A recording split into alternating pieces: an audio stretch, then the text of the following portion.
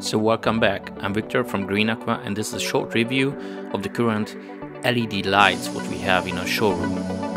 The reason why I did this because very hard to compare each one regarding the colors and also the light intensity. Color is probably a personal taste. The lighting intensity is a different story, but we're using usually very high light.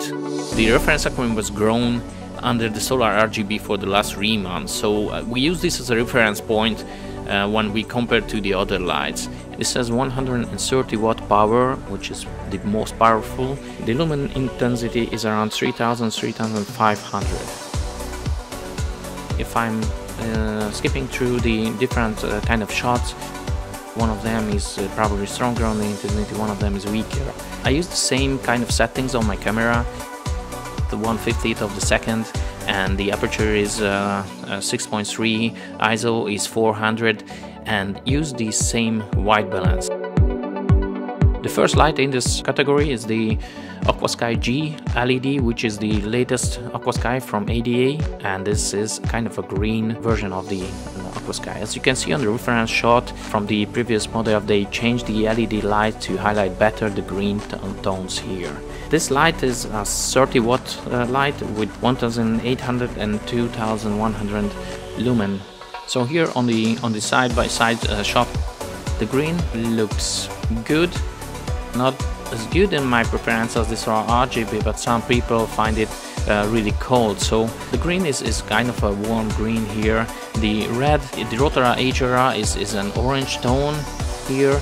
Anubias looks great. Off the screen has a bit of a yellowish tone in it.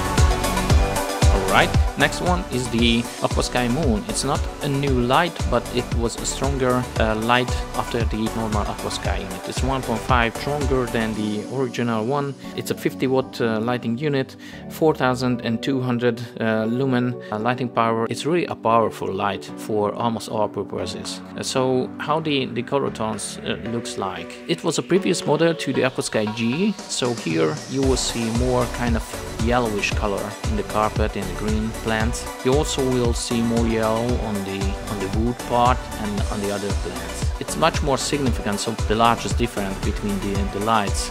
Solar RGB is more like a bluish color, and this is more like a yellowish side on the color tones, but you can see the difference.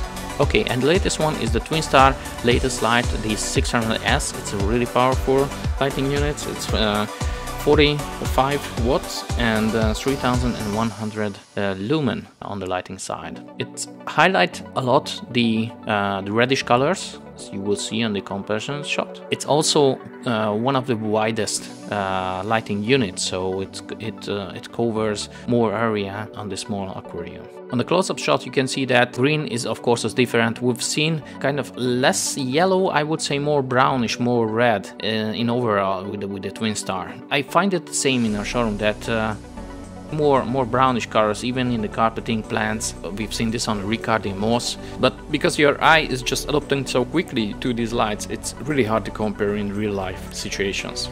Okay, so the 4 lights next to each other on one screen. As you can see, here is much more significant the difference between each other. So on the top left is the Solar RGB and the Aquascape G, Aquascape Moon, and the Twin Star light in the right hand bottom corner. I hope you find the quick review useful. Both of these lights are capable to grow almost anything in your aquarium, so this require CO2 and good care to have the healthiest aquariums at home. Alright, thank you guys for your attention and see you in our next video.